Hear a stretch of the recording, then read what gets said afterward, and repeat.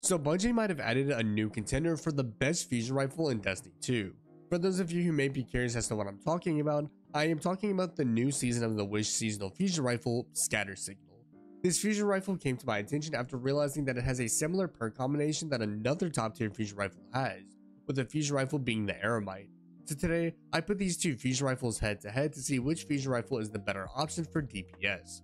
So with that being said, I'm SniperKH, and let's hop into the video. So before we get to the testing, I want to begin by setting the stage for you all on why I have such high hopes for this weapon.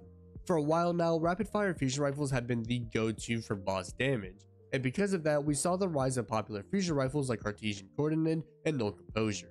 However, with the release of Season of the Witch in August, we got the Eremite, which quickly became a top pick for PvE thanks to the perk Controlled Burst, which grants a 20% damage boost for a short period of time after you land all bolts on your fusion rifle. So because of its access to that perk, and access to a perk that overflows your magazine and that of Envious Assassin, made the Eremite a top tier option. However, the Eremite's reign of terror might have come to an end thanks to Scatter Signal's access to Controlled Burst and also Overflow, which while it's not as great as Envious Assassin, it still does a similar job. So now that the stage has been set, let's talk about what tests we're doing and let's showcase the results. So, what test am I going to be running? Well, obviously we're going to be doing damage testing, but it is not as shallow as that. I will be running two different tests which both revolve around damage. The two tests that will be run are burst damage and sustained damage. What is the difference, you might ask? Well, burst damage is defined as damage done in a short amount of time, while sustained damage is defined as damage done in a longer period of time. An in-game example of burst damage fights would be Atrax from Deepstone Crypt, and an in-game example of sustained damage would be the Locust boss fight in Warlord's Ruin. Regarding the factors that I chose to add for each test, each fusion rifle will be paired with 3 stacks of their respective elemental weapon surge and the Well of Radiance. Furthermore, the damage testing will be held at the Ogre boss in Grasp of Avarice, since it is a larger boss, making my life easier when it comes to hitting shots. Okay, with all that being said, let's get to the results. We're going to start with burst damage testing. When it comes down to burst damage testing, I chose to fire 1 base magazine's worth of ammo, meaning that for the Eremite I will be firing 6 shots at the boss, and for the Scatter Signal I will be firing 8 shots. For the Eremite, with 3 stacks of Solar Surge and Well of Radiance, I was able to do 459,878 damage, which is roughly 76,646 damage per shot. For a special weapon, this does quite a fair amount of damage per shot. So, how does Scatter Signal compare to that?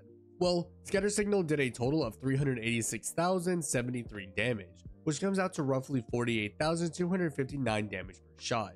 As you could probably guess, based off the results, the Eremite won in this test, as the Eremite was able to do roughly 70,000 more damage. So, because of this test, how will Scatter Signal fare against the Eremite in the sustained damage test? Well, there's only one way to find out. We continue on with sustained damage testing. Regarding the sustained damage testing, I kept the same buffs as I did for the previous fight, being 3 stacks of the fusion rifle's respective elemental weapon surge and Well of Radiance. The main difference for this test is that we will now be using each fusion rifle's second perk to overflow the magazine for sustained testing. For the record, I'm using the enhanced version of these perks, meaning that the Eremite is equipped with enhanced Envious Assassin and Scatter Signal is equipped with enhanced Overflow.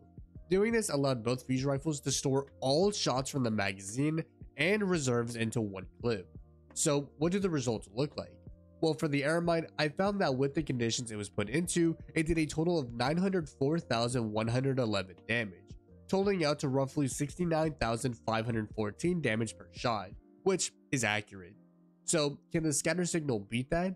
Well, I tested that, and after emptying all 18 shots into the boss, I found that the Scatter Signal did a whopping 1,050,238 damage, which is roughly 58,347 damage per shot. In case you may not be able to tell, this means that Scatter Signal won this test, with it dealing a little over 100,000 in damage compared to the Eremite. So, with that being said, which fusion rifle is better? Well, it depends. It's not as easy to crown one fusion rifle as the better option compared to the other, as both fusion rifles do one job better than the other. The better fusion rifle pick will come down to the boss you're fighting within the activity you're doing. If you find yourself fighting a boss where you have a short window to damage the boss, then the Eremite will be the better option for you. However, if you were to fight a boss that has a longer damage phase, then Scatter Signal will be your go-to. So basically, the better option depends on the situation you are in. That being said, I still think that the scatter signal has the potential to be the best fusion rifle in the game, especially thanks to its ease of access. As a fun fact, you can apparently get wish engrams from completing the blind will activity in the Dreaming City, allowing you to focus the scatter signal even if you don't own the season. If this is actually true, then please drop a comment confirming it. Well, that'll wrap it up for today's video. If you found it helpful, then be sure to drop a like and subscribe to the channel for more Destiny 2 content dropping weekly. If you have content that you'd like to see me cover, then be sure to drop a comment and I'll be sure to get to it. Otherwise, be sure to check out my other social media platforms linked in the description below, as I do post additional content over there. With that being said, I'm SniperKH, and I'm out. Good luck with gaming.